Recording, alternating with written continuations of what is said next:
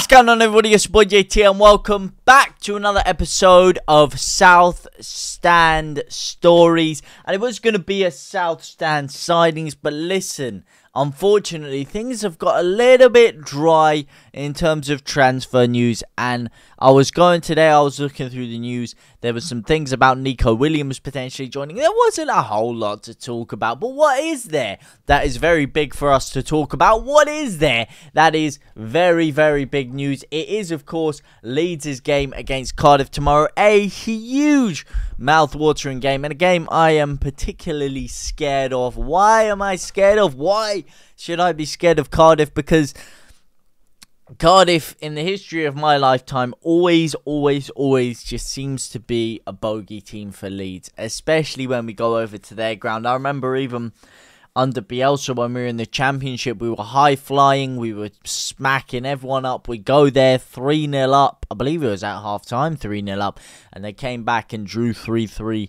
It's just a really bad game for Leeds, and a game we always seem to flounder in. Now, do I think we will tomorrow? No, I think this is a rejuvenated, revitalized Leeds team. I think the transfer window, although it hasn't gone too well, is still, you know, given brighter prospects to people, you know, both the fans and the board and the club as a whole, because there's a real feeling that we are going to tighten up on key areas, although I do believe we do have to start really cranking that change into gear. But there is a real positive feel around the club right now, I believe. And listen, I don't see why we can't catch Southampton. And you see the key word there is Southampton. Ipswich 7 points ahead, Southampton 4 points ahead. I believe Ipswich are really going to be in a bit of a tailspin over these next couple of months. I don't see them finishing in the automatic position, and I see it being between Leeds and Southampton to get that final spot.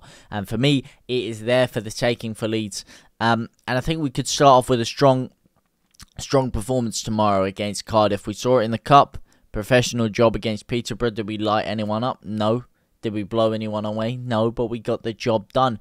And against Cardiff, I believe it will be more of the same. I don't think it's going to be the most miraculous performance out of a Leeds side that you've ever seen in your life, but I do believe that it is going to be a convincing, comfortable, coherent victory. And I think the key to that is going to be Patrick Bamford. Listen, I've been saying it since day one on this channel. Anyone that's been here, I'm like Jey Uso. I've been here since day one, screaming from the rooftops that Patrick Bamford needs to be starting in this Leeds United side. He is one of the most underrated players in the Championship. He is one of the most underrated players at Leeds United. And he is a man who just masters the system beautifully that Farke wants to play. And unfortunately for Joel Perreault, he doesn't quite fit into that system. He doesn't quite play that way. It doesn't quite mold that way. So unfortunately for him, it doesn't quite work. And I just think we look so much better. And I'm really intrigued to see another game where Bamford starts the game up front. And I want to see what Leeds can do. I want to see Bamford start the game with Rutter in the 10, with Somerville out on the wing, with Dan James out on the other wing. And I just want to see what the team's made of, what we can do.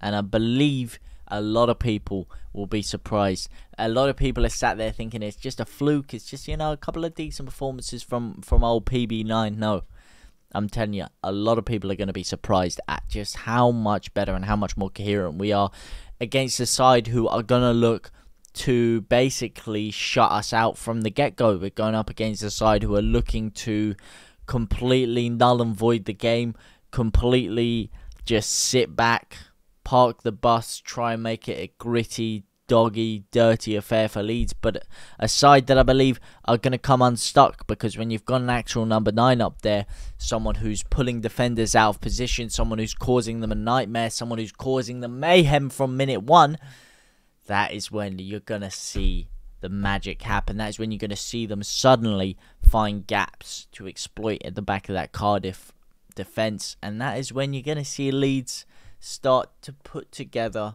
what we've wanted them to put together all season. But we just haven't had the right personnel in key areas to do so. Is our personnel perfect? No. We still need a left back. We still need a couple of right backs, in my opinion. We still need a backup number 9 just in case Patrick Bamford gets injured.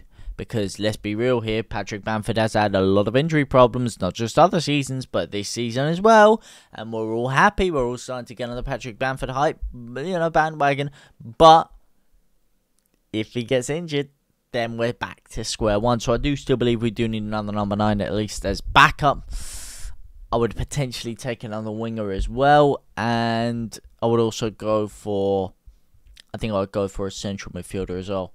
I think we need 4 or 5 signings. Listen, realistically, we get 2 or 3. Having said that, we've let 2 players go, so realistically, we should be bringing in at least 4 players, in my opinion. 2 to replace the 2 right backs that went. 1 left back we need, a backup number 9, and potentially another midfielder. I think 4 or 5 signings. But listen, we've got this deep into the transfer window. We haven't made a single signing yet, so we'll just have to count our lucky stars with that one. But listen, I think tomorrow it's going to be a comfortable victory. I think Patrick Bamford is going to be the key to that. I think you're going to see some beautiful, beautiful, beautiful swashbuckling football out of Jorginho Rutter. I think Somerville is going to get himself back on the score sheet again, carry on his rich vein of goal-scoring form, and hopefully, keep himself out of the shop window with that kind of goal. And if Nonto gets a crack, as it is the January transfer window, I think he might get a bit of a crack, whether it's 30 minutes or so. I think he might get a decent amount of game time, and I think he actually really will perform. I think this might be the game. In fact, I'm not even going to sit on the fence and say might. This is going to be the game Nonto finally scores. You heard it here first. Wilfred Nonto is going to score for Leeds tomorrow. It's written in the stars, mate. It is just written in the stars. But let me know what you guys think anyway. How do you guys feel about this game coming up? How do you feel about Cardiff? Do you think Leeds will perform adequately? Do you think we'll get the job done? Do you think it'll be a masterful performance? Or do you think Cardiff will have enough to shut us out for the 90 minutes? Please let me know what you guys think down in the comment section down below. For now, guys, I will see you tomorrow, where we're going to be streaming the game. 3 PM kickoff. We're going to be there nice and early, so make sure you are there. Be there or be square, my brothers.